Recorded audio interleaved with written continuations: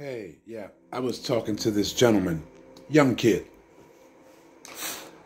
He was under the impression that there was something about me that was less than he. And I had to share with him. First, I asked him, what makes you think you hate me? And he said something like, oh, you guys are slaves. You guys were not human. You guys were supposed to be less than him. I said, stop right there. I said, we, folks whose skin absorbed the sun, no, we weren't slaves. You, your parents, and my parents today are slaves because they get up out of their bed voluntarily to go chase that American paper. No, we weren't slaves. We were enslaved. We were forced, gunpoint, by savages in uniforms. They didn't look like me as much as they did you. But this is a story they won't tell you. They won't tell you that we were enslaved, meaning forced to live this way, or killed. So when you walk around thinking that you hate me, that comes from being indoctrinated with ideologies that humans don't possess.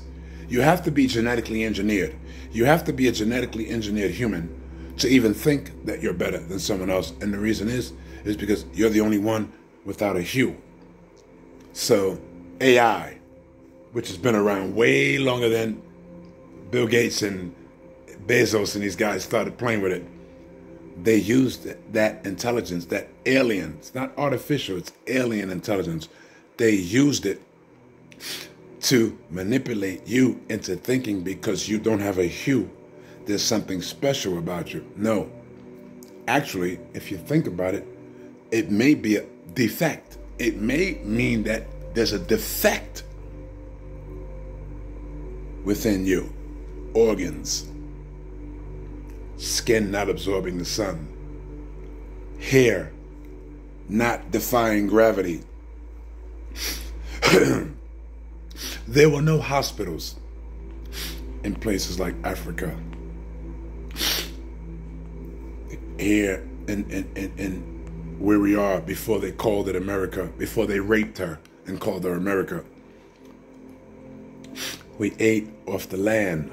The land was the hospital. The food we ate was medicinal until they came over from Europe. They sent Christopher, his name was Cristobal Colon, and their family still lives on. They're called the Collins. So they changed the Colon to Collins because it sounds more European and less Spanish. So when you are taught to hate me, you will at some point come to a point where you hate yourself because you'll recognize that they lied to you.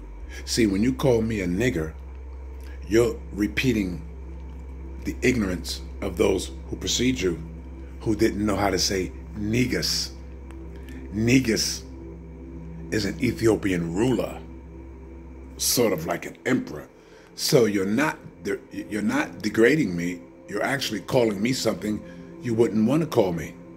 But you don't recognize that the word nigger comes from negus. There's so many lies they told you. We're brothers. We're pieces of a whole.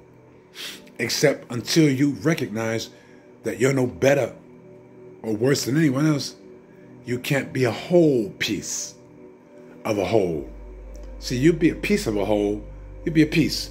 But when you become a whole piece of a whole, you'll know exactly where you fit into the whole picture. So, that being said, I hope this kid learned something because his mom and dad apparently, and you know, the schooling system is definitely, he learned, they succeeded. For him to disrespect me and mistreat me for characteristics I have no power over, that's the education system. That's its job.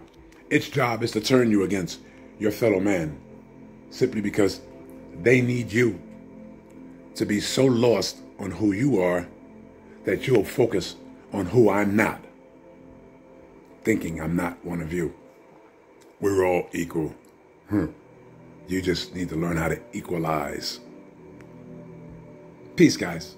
Just had to share that. I hope this kid's mother and father don't get angry at him when he speaks to them, because he said, I'm going to question him. I told him it might be a little too late, and you don't want to have to shoot them. If they take away your Sega Genesis and your Xbox, so just learn. Peace, guys.